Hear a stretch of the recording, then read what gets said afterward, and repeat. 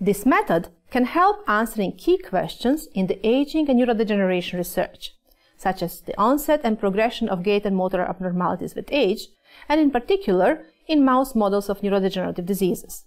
The results of such studies can be translated towards better understanding of motor impairments in patients with neurodegenerative diseases, for example, Parkinson's disease or ataxias.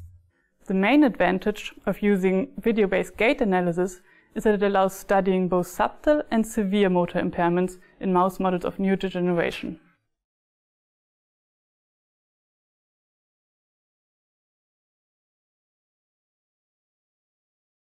Begin by determining the health status of each animal by examining it closely and weighing it on a balance. Gently apply red finger paint to the animal's paws with a brush. Place the animal in a spare clean cage while the paint dries. Next, set the speed of the treadmill on the top right panel of the apparatus. Then place the animal in the test chamber and cover it with a dark cloth to allow each animal to adjust for 1 to 2 minutes. Turn on the light in the test chamber by turning the treadmill light rotary switch to the on position.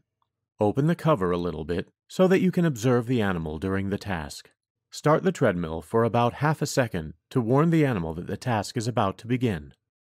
Turn the treadmill rotary switch to forward to start the treadmill. Then click the record button in the Imager software. Once the animal runs in a stable manner, record for at least 5 seconds before stopping the treadmill.